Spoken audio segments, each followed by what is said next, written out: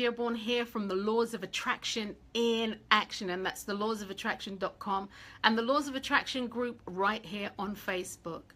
Well, as the heading said, guys, first of all, it is a sunny day, sunny day in Las Vegas. I don't know what the deal is, but I feel exceptionally hot. It's just like, I don't know if it's humid. I don't know what the deal is, but it just feels really close to me today.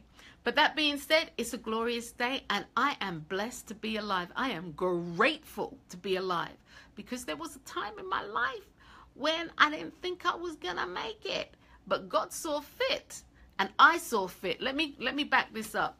I saw fit with a thought to say, maybe life could. And next thing I know, I was kicked right back into my body. So on that score, guys, hey Burns, how you doing, darling? On that score, it is a wondrous day to be alive, and I'm blessed, blessed, blessed, blessed. So that being said, guys, just a quick Facebook Live, because I'm here at work. Hey, babes, I'm here at work. One of the things that I wanted to say to you guys is simply this. As for those of you who do know me and those of you who don't, I am definitely entrenched in the universal laws of attraction and understanding that it is the laws and not the law of attraction. It is the laws of attraction. And the first law in the universal laws of attraction is choice. Nothing happens in your life save you have made a choice. Now, please understand me, as some people really get offended because they say, well, I didn't want this to happen to me and this shouldn't have happened to me. I'm not condoning anything that has happened to you, your loved ones, to your person, to your people, to your country, to anybody, you know, to your faith. I'm not condoning anything that has happened. And this is a nuance. This is one of the things that I deal with the universal laws of attraction is the nuances. And people don't understand the nuances. And the nuance is, it's not about condoning or blaming. It's about understanding yourself and empowering yourself with the understanding that everything that happens in your life happens for a choice. Sorry, happens for a reason. And that reason is because you made a choice. Wherever you have found yourself in life where you have not wanted to be, you have made a choice that have put you in the crosshairs. You have made a choice that has put you in that periscope. You have made a choice that has placed you right where you are at. And again, it's not blaming and or condoning what you've done. Even if you do this for yourself or for others to blame or look, it's not about that. It's about understanding and empowering yourself through the understanding that your life is built one choice at a time.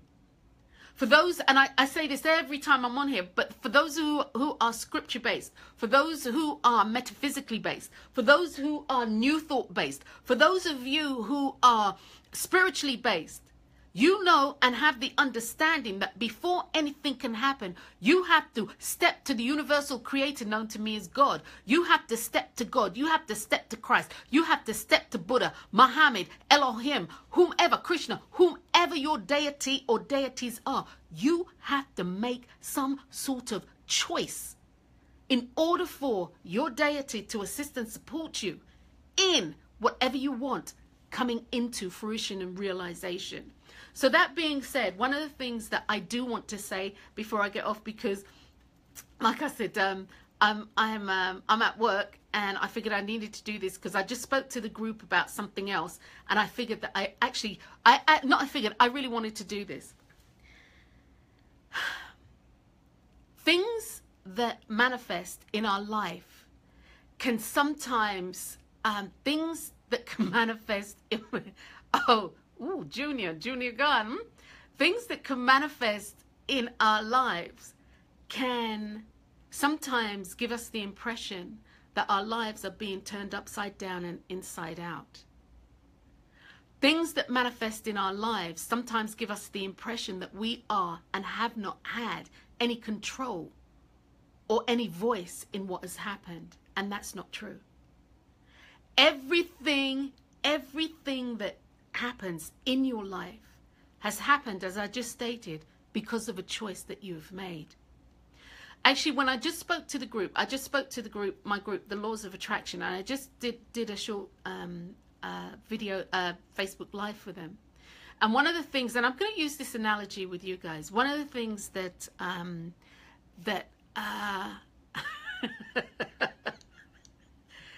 Bernice, you know, you're wrong, sister. You had to kick him out like a football. Wow. One of the things that I had said to them is simply this. You have asked for, I used weight loss. Okay. So you want to lose weight.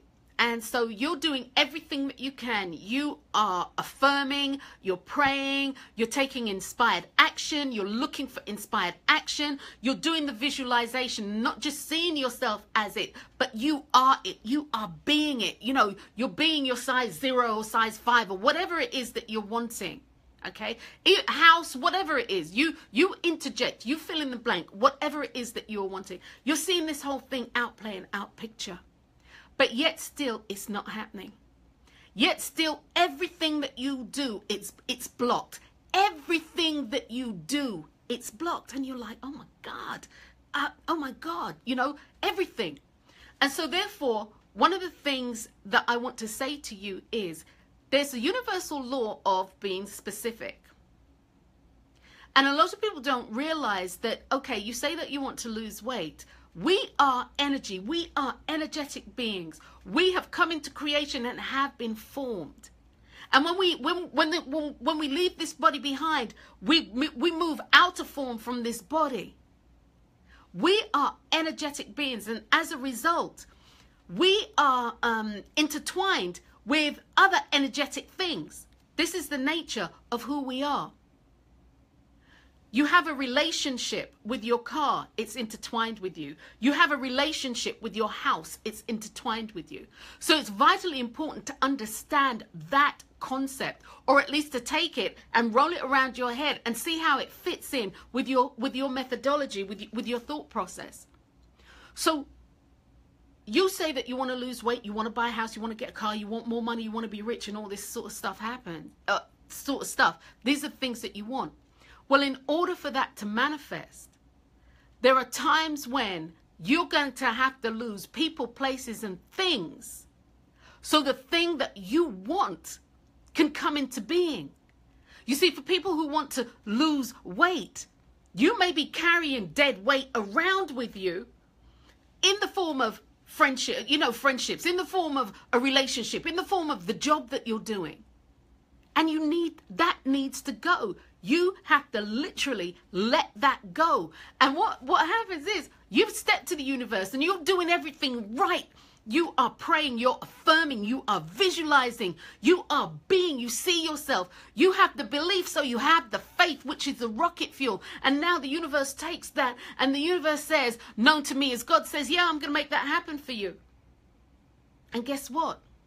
The relationship dissolves. You lose your job. People make their transition. You have to move.